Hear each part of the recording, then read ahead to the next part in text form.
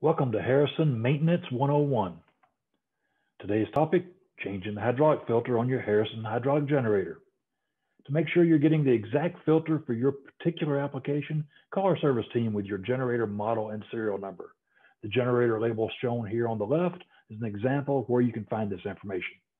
Our standard filter fits all of our generators from 3.6 kW to 30 kW, along with our HydroCube Junior, while our high flow filter fits the larger generators and our HydroCube Senior.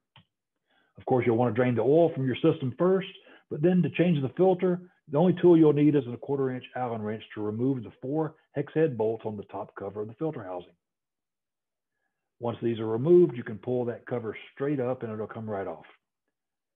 The cartridge filter is now accessible. Just pull it straight up and out of the housing.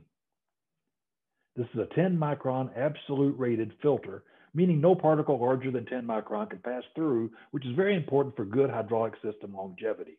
The yellow spacer at the bottom of the filter is locked into place with 2 tabs. Just turn it counterclockwise and remove it, but save it to reuse it with your new filter. When you put it back on the new filter, make sure to turn it until it's locked into place.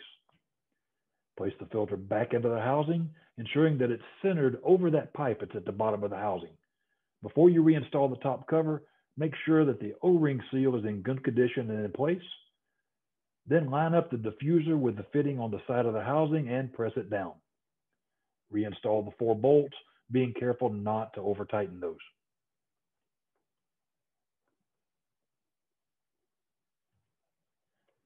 For more information or further assistance with troubleshooting your generator, please contact us by phone or email.